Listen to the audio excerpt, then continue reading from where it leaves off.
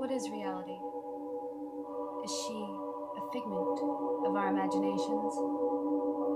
Is she real? Can we touch her? Does she shift? Does she change? No, because that's the What kind of experiments can you do to act upon this hypothesis? Well, we don't know. You know what it is? It's a great mystery. Yeah, so and it's a mystery. It's like saying, if this is a simulation, how can we fuck with it? Well, we don't know. You see, since this is a mystery, since we don't know how possibility becomes actuality, and no one does. I mean, none of the decoherence and all that stuff doesn't solve this problem. It's an open question. Yeah. You know, some people say consciousness does, but I think that's too easy a solution. My feeling is that quantum mechanics is so weird. I mean, it finds a way to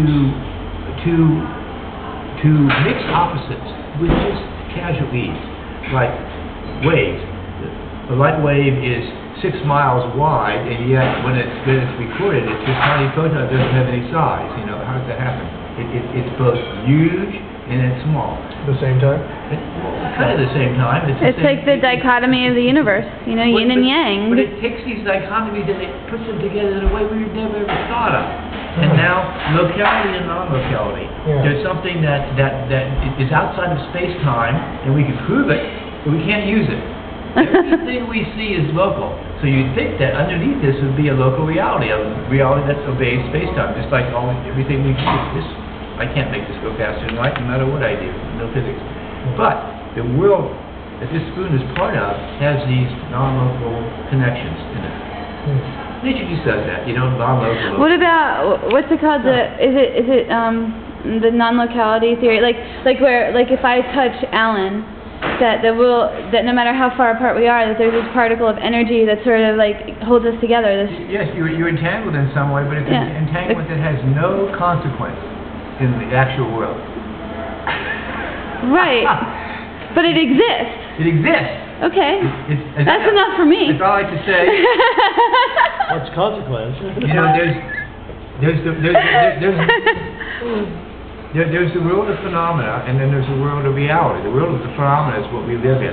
This connection, the Bell connection, is on the level of reality. It's merely real. It's not phenomenal. It's merely real. You know, but it never surfaces at this level. We prove it indirectly using Bell's theory. I mean, nature is so fucking subtle on the quantum level that if she chose a solution that mind collapses the wave function, I'd be disappointed. The fact that she's so subtle, it makes me want to get closer to her. Yeah.